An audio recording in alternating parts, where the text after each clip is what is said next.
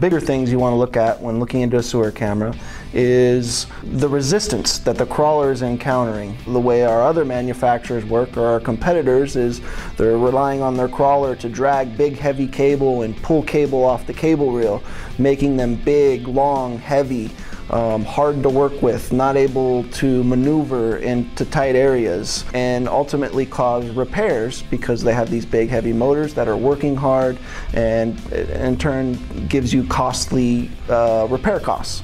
What we're trying to do is we're trying to create the least amount of resistance on the crawler, the robotic crawler, meaning it'll get better traction, it'll crawl up the pipe further, it won't have to work as hard. So again, our methodology is we minimize the resistance to better perform, which is going to give us our better reliability in the end, and that's what we believe in. Something very important to pay attention to is service. It's not just an investment in a piece of equipment, it's an investment in a partnership with the dealership that you're doing business with.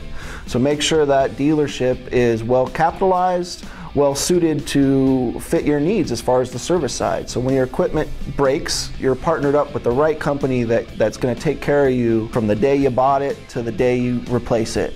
And we've been around for 40 years. We've been doing this longer than anybody here in Southern California, and we're the best suited to take care of that here at Haker Equipment.